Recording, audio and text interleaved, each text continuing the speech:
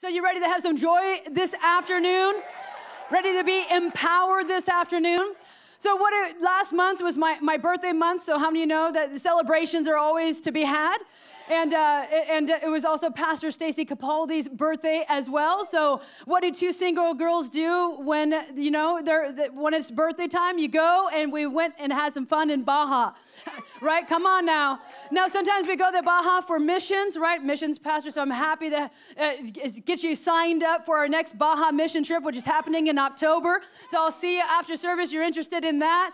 But this was a mission of fun, and sometimes we need to have a mission of fun as well. So we had a great, just girls afternoon, a couple of days of just going out and having fun. And, we, being the girls that we are, preferred to have someone else drive. How many of you like to have someone else drive? The guys all say, I'd rather drive myself, but anyways, right? So we found a driver, and the driver's was just the only thing she asked. I said, do you guys have a global entry or a Century card, right? Because when you're land crossing in Mexico, there's three ways that you can do it. One, you can walk. Sounds very exciting, which it could work. Number two is the very slow lane, which means sometimes that lane is not so fast, right? That's the opposite of slow, right? So you could be in that line for a couple of hours. Sometimes it can go quick, but obviously, usually not. Usually it's a slow lane for a reason. But the Century lane is what's known as the fast lane. You can get through it within 20 minutes or so. So, but the only caveat was that we needed to make sure that we had global. We're like, oh yeah, check. We've traveled all over the world. We've both had our global entry card, not a problem, done it. In fact, Pastor Stacy's traveled with her global entry card all over the world and all the things, right? So here we go. We get up to the line for the Border Patrol agent to, check us and clear us to go on our merry way. So when we turned, she turns to us and says, she looks at the driver and looks at me and says, you two have obviously used your global entry card, haven't you? Oh, yeah, of course. And I'm thinking, uh-oh, there's three of us in the car, and she's saying, you too. So she's like, and you have obviously not used your global entry card. You're like, oh, it's about to go down right now.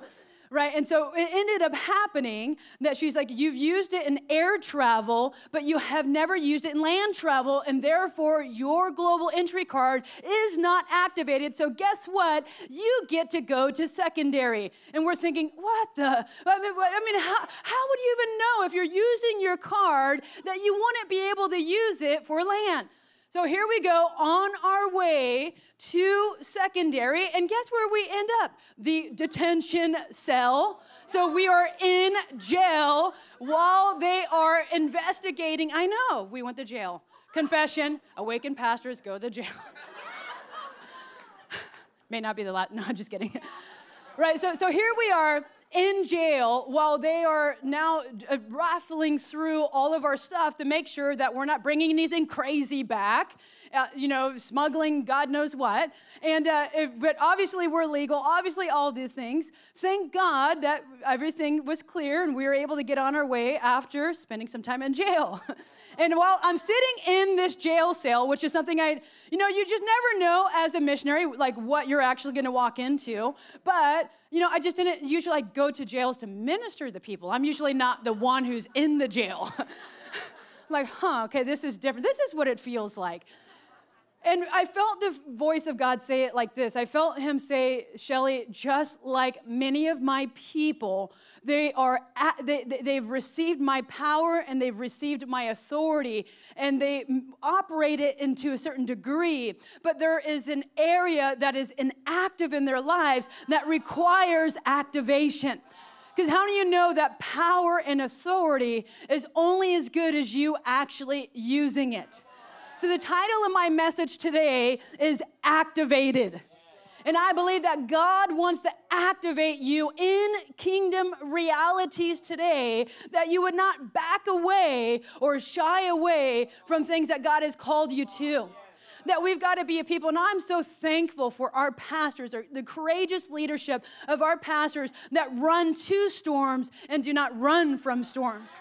I'm so grateful for pastors that will stand the truth. And the reality is there's lots of talk right now in society about mandates and things that we should be doing and all these different things. But the reality is that we have a greater mandate to be inoculated, and we need to be inoculated with the truth of God. And I am grateful that we have truth-bearing pastors that will actually stand and inoculate us with truth infusions. Honestly, that's the best, if you will, prevention from deception is going to be taking in truth infusion. So you ready for a truth infusion today?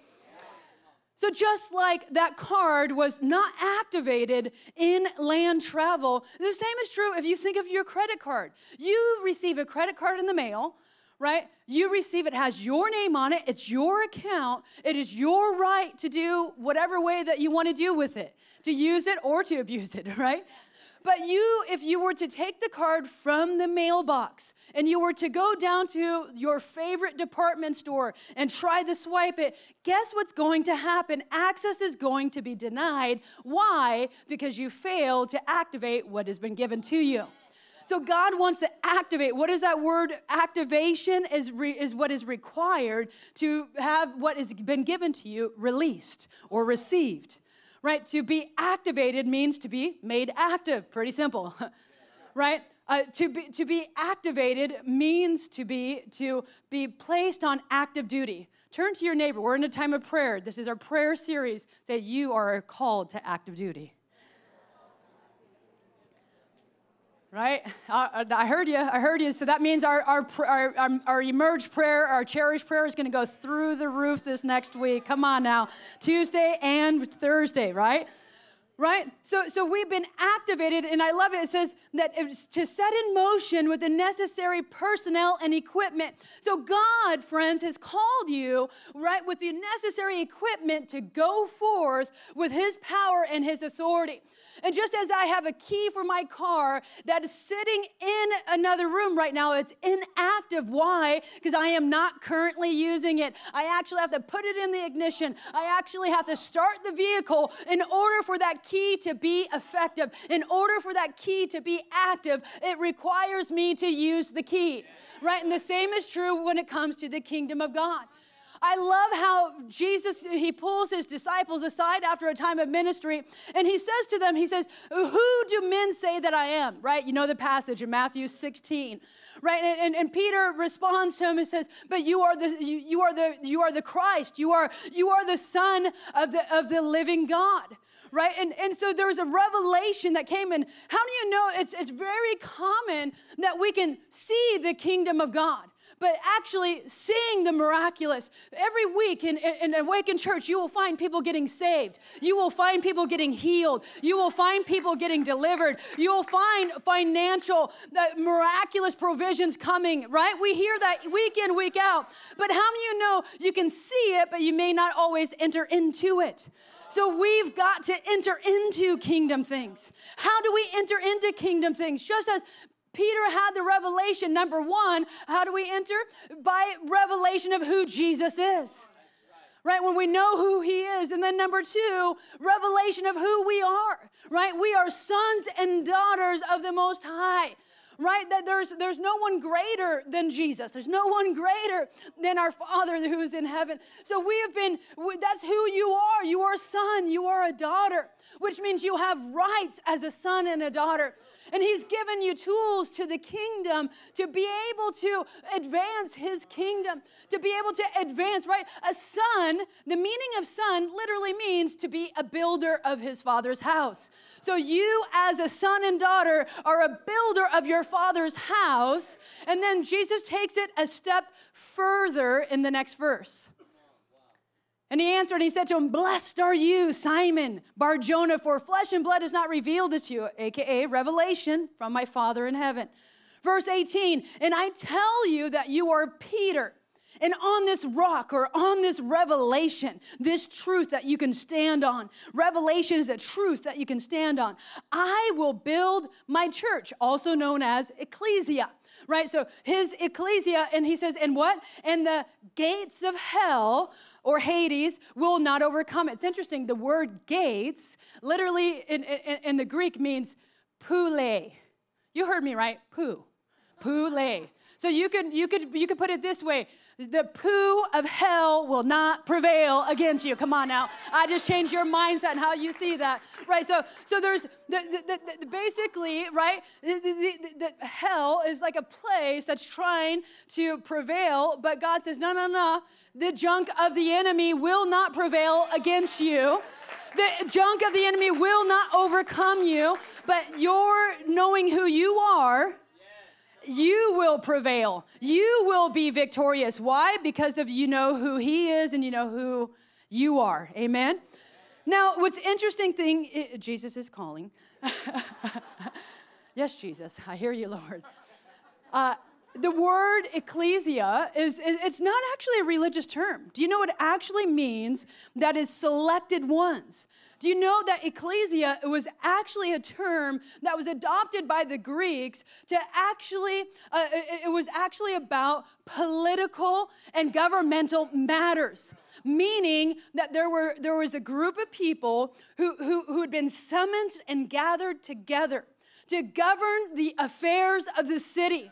Friends, I am telling you that God in his sovereignty has gathered us together as Awakened Church, not to sit on the sidelines of the governing affairs of our city, but to be in the forefront governing the affairs of our city.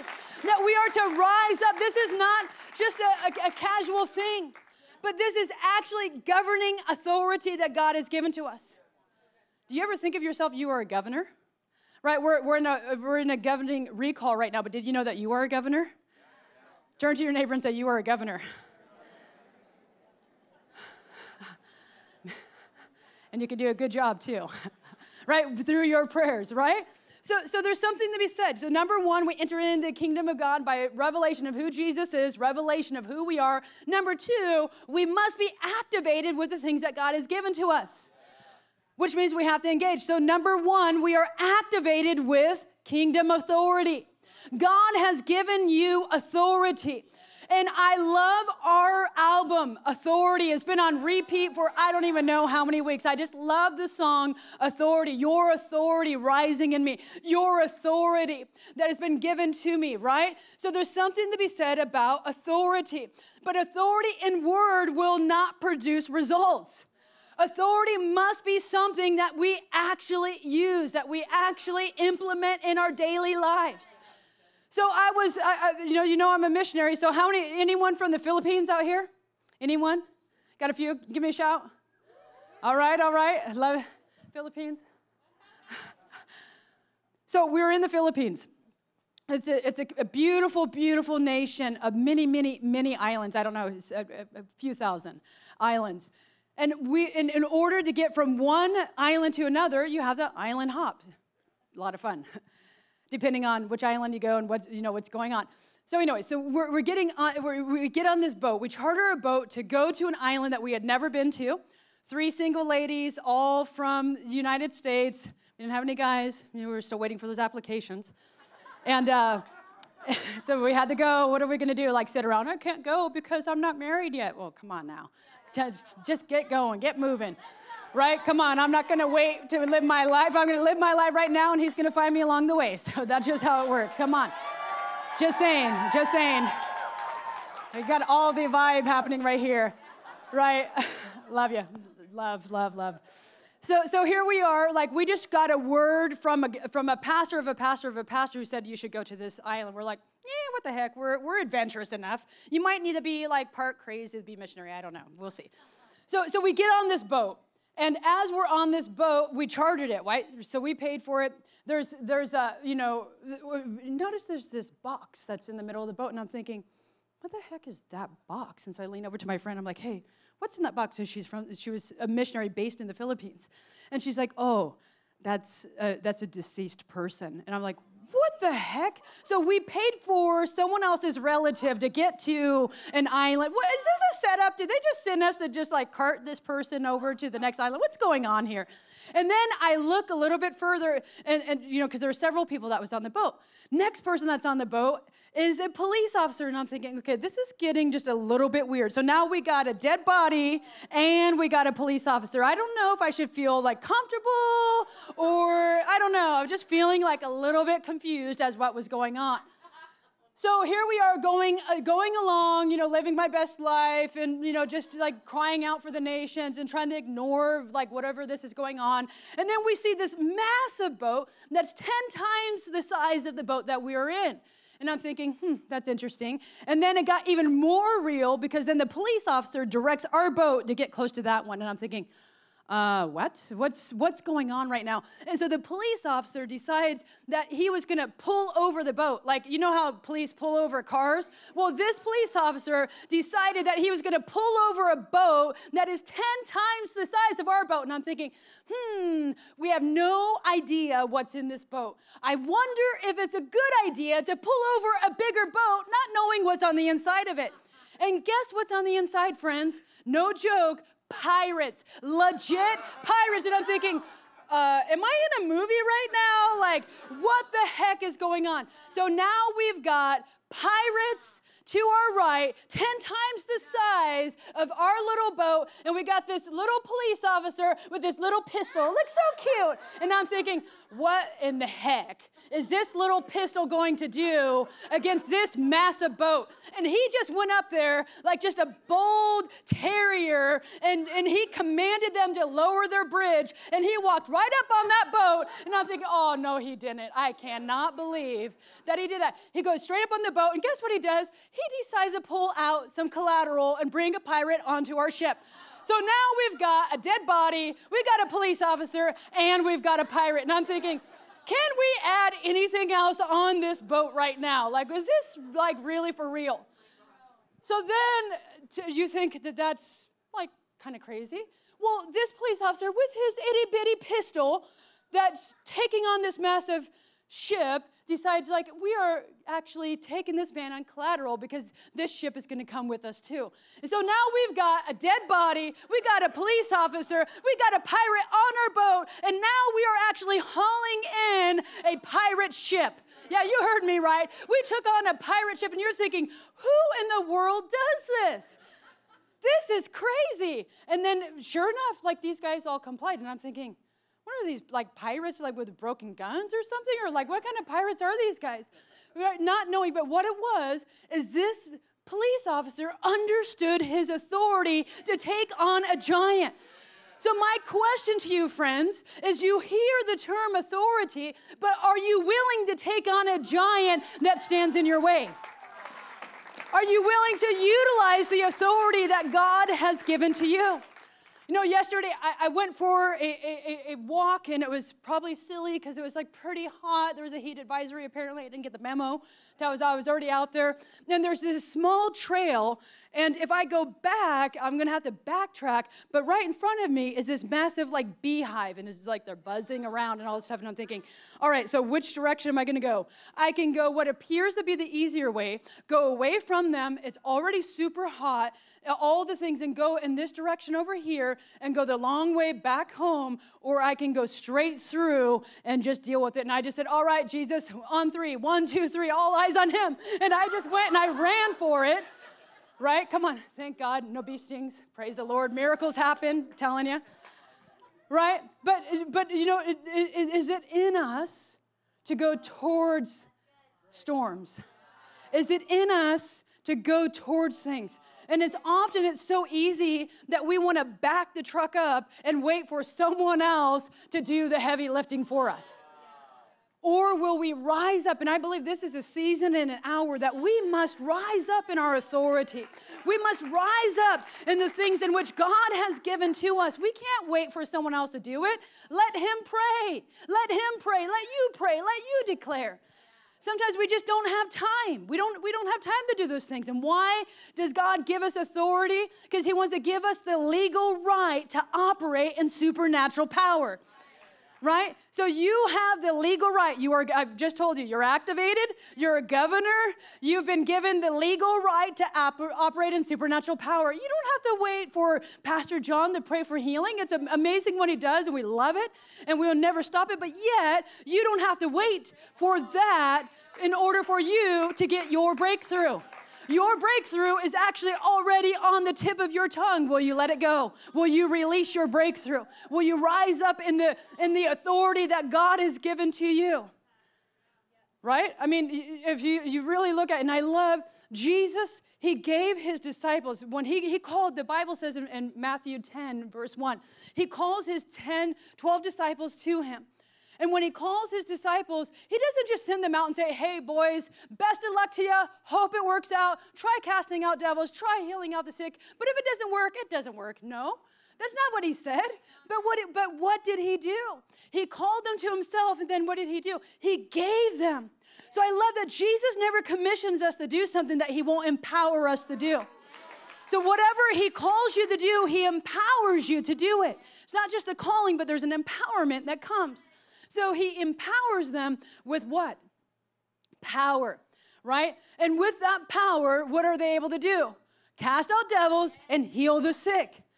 What I love about that word power, it literally means jurisdiction. It literally means jurisdiction. So in other words, you ever wonder, I don't know about you, but like, what's my territory? Is it the whole United States? Gosh, that's overwhelming. No big deal, right? Or is it my community? Is it my house? Is it my car? Is it my bathroom? Sometimes I need to take authority over the bathroom and make it clean, right? Come on, right? Or, what's included in my jurisdiction? Well, what's included in my jurisdiction is trampling on the works of the enemy, right? Trampling over sickness. I'm not putting up with sickness. No, sickness is not my portion. Right? Demonic oppression is not my portion. Depression is not my portion. Right? So I don't have to tolerate it. And here's the thing. What we tolerate will dominate. What we tolerate will dominate. So we got to stop tolerating some things. And we need to rise up in the authority that God has given to us to shift the atmosphere. And what I love is that Jesus goes, so the 12 go out and they do their thing. Like they are pumped out of their gills. Right? Then they come back, and in Luke chapter 10, verse 1, one of my favorite passages that when God revealed this to me, right? It says, and after these things, what things? The 12 disciples, like crushing it all over the place, casting out devils, healing the sick, all the things. The Lord appointed 70 others also who went out and did the exact same thing of what was being done. That is incredible. Do you know that word appointed means to be lifted up into a higher level? It means to be lifted up, to be into a place to shift atmospheres. So Jesus says, I will appoint you. I will give you power. I will give you authority to bring transformation in the atmospheres that are around and about you. And these guys were just so pumped. It reminds me of when I was in Honduras, and I took a mission team of youth. So if you're interested in missions, sign up, come see me. Missions at awakenchurch.com. No shame in my game to put a plug in for missions when I can. Right? You'll see miracles, and you'll have these same stories that I have if you're willing to go to the places that I was gone to. Right? So here these guys are, and all of a sudden it's a crowd of like 200, 300 people. So we do a typical service, and the Holy Spirit just breaks out, and you feel this wave of the Holy Spirit come in. But at the same time that the wave of the Holy Spirit came in, guess what? Almost every single person in that room all began manifesting at the same time, and demons were manifesting everywhere, and you're thinking like, all right, let's go. And so the youth, their eyes were about like this big. They're like, what in the world? What do we do? I'm like, go for it. So they just all go, and they're laying hands, and they're commanding in the name of Jesus for these demons to come out. People are getting free, all the things, and I'm just being a leapfrog and jumping and helping to just kind of like get these things out and clean up house. Can I tell you, when we got in the van, these youth were so pumped out of their gills. There's one that's like, I was born for this. Of course you are, and you are born for this too. And there was so much energy in that van that if that van had no gasoline, I guarantee you we would got home. There is so much energy. Why? Because Jesus lifts you up to a higher place to be able to shift atmospheres that are around you.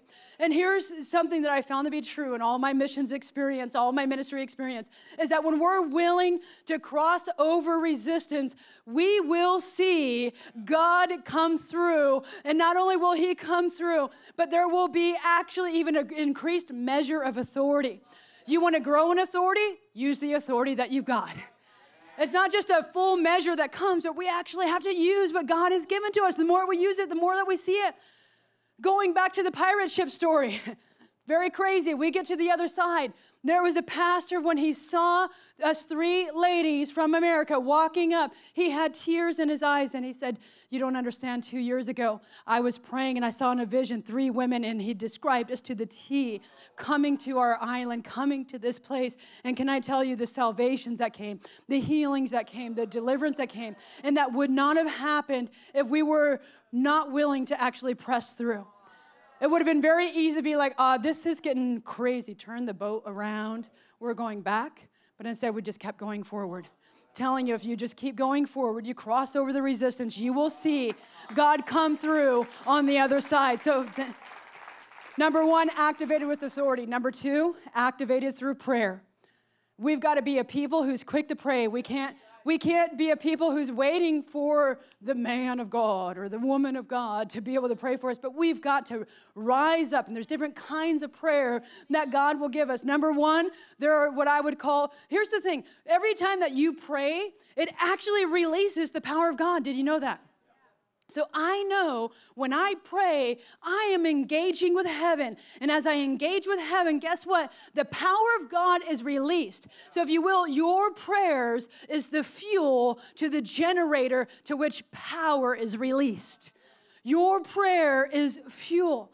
And I think there's many times that we're waiting for someone to shift something for us. We're waiting. You know, I remember there's a man of God that I know, and he had this dream, and in his dream there was this like demon that was like jumping over his bed and kind of like antagonizing him and making fun of him and all the things. And he kept on asking Jesus, Jesus, take him away. Jesus, take him away. Jesus, take him away. And he was begging Jesus earnestly. Jesus heard him, and Jesus spoke to him and said, I can't. You have the authority to do it.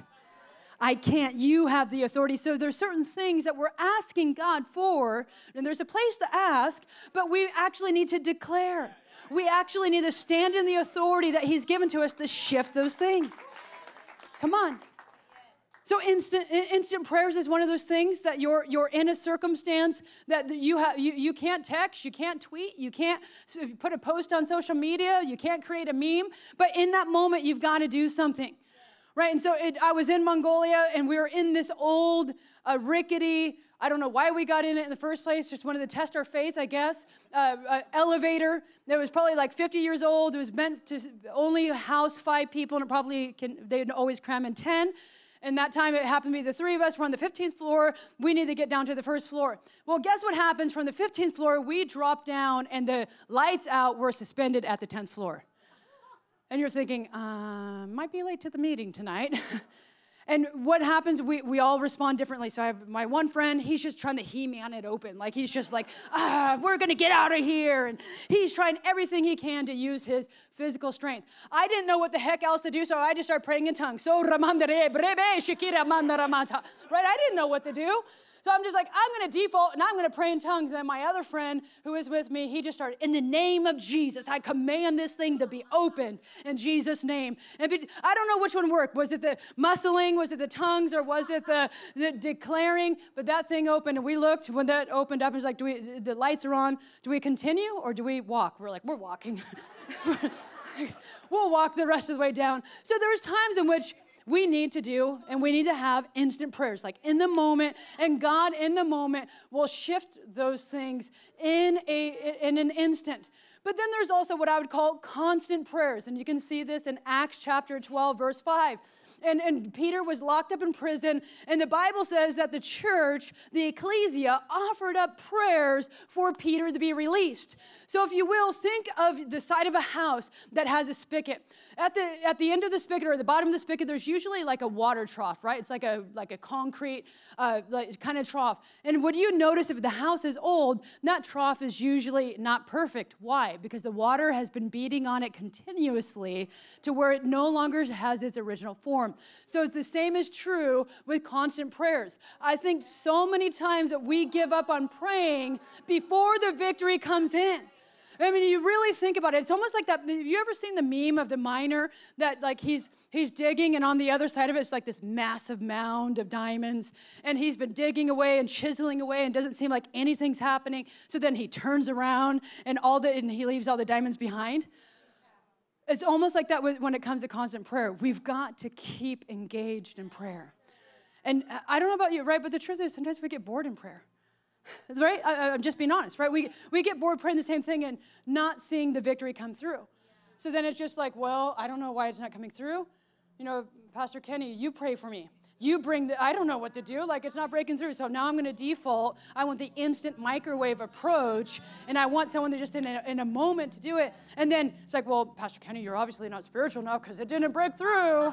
Come on, right? And so then now the shift is from me to the man or woman of God that I've asked to pray for me, instead of actually being consistent in what God's asked me to do. To preach and to declare and to all the things over the area in which we're praying over. Would we stand? Can we be consistent in our prayers to see breakthrough? Breakthrough is on the other side. The diamonds are on the other side, friends.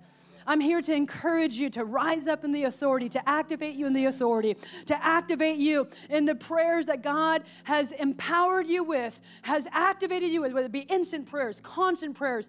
Third area of prayer that I saw is bold prayers. We've got to be a people that are courageous to pray bold prayers. And we see bold prayers in Acts 4:29. And this is interesting. Once again, you're just thinking like, man, these apostles, the tenacity, they didn't even count their lives dear to themselves. And they were beaten and released, and they were forbidden to preach in the name of Jesus. And what was their response? They go in a heart of prayer and they say, Lord, look on their threats and grant to your servants that with all boldness they may speak your word. How do you know that we've got to be a people who's not going to be, we're not going to bow down to the threats that might be coming at us in society, but we've got to rise up and say, God, give me boldness. God, give me boldness. Cause me to be bold. Cause me to declare your word. God wants to activate you today, friends, in the next level of boldness, the next level of the constant, the next level of the instant, that you would see breakthrough come to your left and to your right, and for your friends, for your families, for your communities, for the United States of America, which we are fighting for. God will bring breakthrough as you stand, as you labor, as you engage with what God has given to you. And I'll end with this, and then we're going to take a moment to just have some activation. But I love Jesus going back to Peter. He says to him, not only will the gates of hell not prevail against the church will be built, the church will advance, the church will multiply. But he says, I will give you the keys of the kingdom. I will give you the keys of the kingdom to bind and to loose. So there is power in binding and loosening. And oftentimes we wonder, what is binding? What is loosening? What does that mean? We just know the term like, I bind you in Jesus' name, right? But how about I loose the Holy Spirit to come into this place? I declare that this is an atmosphere that is conducive to the Spirit of the living God. I declare in my home, I declare in my car, that it would be an atmosphere that is conducive to the Spirit of the living God, that there would be a flow of heaven that would come, that when Jesus comes, when the Holy Spirit comes, everything shifts, everything changes. I believe in the power of binding and loosening, that God wants to empower you and activate you in this tool. And in biblical times, rabbis would use this term for doctrine and what's permitted and what's not. And that's why you'd see they get all ticked off at Jesus when he would heal on the Sabbath. Like, what? They're not 6 days. You should be healed on one of them, not on the Sabbath day. So they were binding things that they had no business binding. So Jesus countered that, and he goes to the woman who has bent over for 18 years and says, woman, you are loosed from that spirit of infirmity. So there's a shifting that God wants you to do. This is not a place of asking God, but it's declaring. It is loosening what needs to be loosed. It is freeing what needs to be freed. And is binding and the works of the enemy. And God has empowered you, friends, to do that today, to do that in this time. So would you stand to your feet right now? And I would say this, your first step to being activated in kingdom power and authority is, have you asked Jesus to be Lord of your life? Have you asked Jesus to be your king? This is your day, friends, to be activated in kingdom realities. And in just in a moment, I'm going to have Pastor Kenny come, and we're going to lead you through a prayer that we're all going to pray together of just getting activated in these kingdom realities. Now, there's also a second group of people. You have operated in bold prayers. You've operated in power and authority. But how many of you know that perhaps there's a little bit more? Perhaps there's another level. I believe that God wants to activate you. So would you turn to your left and turn to your right? Put your hands on your neighbor, and let's activate one another today in this next level of power, this next level of authority. Would you repeat after me? Say, Father, I declare today that I am activated in your power, your authority. When I pray, your power is released.